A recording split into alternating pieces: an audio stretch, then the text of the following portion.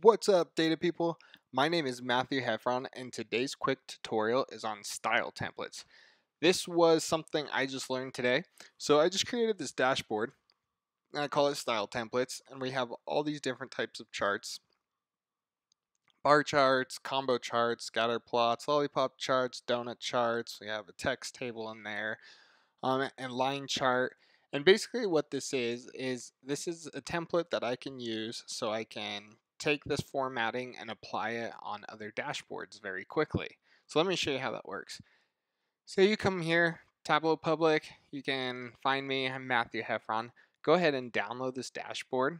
And after you download this dashboard, you can unhide the sheets and you can see all the different sheets here. So for instance, say we're building a line chart. We can come in and we can click the line chart and we can say copy formatting. Once we copy formatting, say we're working on our own personal dashboard and we're building it, we don't have any formatting applied, we can just come here to sheet 1, right click and say paste formatting.